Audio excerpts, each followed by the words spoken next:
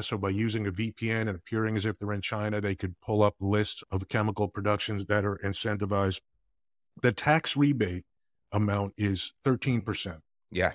as opposed to most other items that they offer rebates on 3, 6, and 9%. So the production of fentanyl drugs, again, causing 70,000 deaths in the United States every year, that's one of the most incentivized products currently that's produced in China. Bill, I'm listening to you with this, and of course, I read some of the things, but you have a very soothing voice, and sometimes things sink in better than when I read them myself.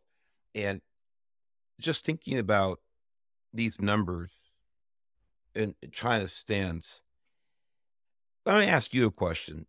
Mhm. Why is it, do you think, that it seems that Americans, I want to be careful with this because obviously the fentanyl crisis itself is certainly on the minds of most Americans. I don't want to misrepresent that, I think, obvious fact. But it seems like its source and the likely motivations behind its production and distribution, it seems like most Americans not grasp the long-term picture. Do you feel the same way? And if you do, if you don't, tell me, but if you do, why do you think that is? Why do you think that Americans, at least from my point of view, seem to be blind to I what's th actually going man, on? I agree 100%, Mark, yeah. And I think 2 reasons. One is we don't, let's say, culturally, politically, our leaders are not concerned, and you already mentioned this, I'm getting this from you. They're not concerned with the long-term plan, you know? They're concerned with today, not a year from now, 2 years from now.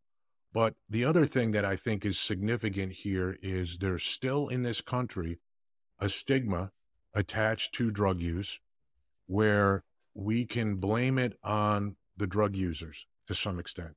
We can say, "Oh, this is just people using drugs. I mean, this is what's going to happen." There's always been drug issues in this country. There's always going to be drug issues in this country. There's nothing that can really be done about it. It's a what is it? It's a demand problem.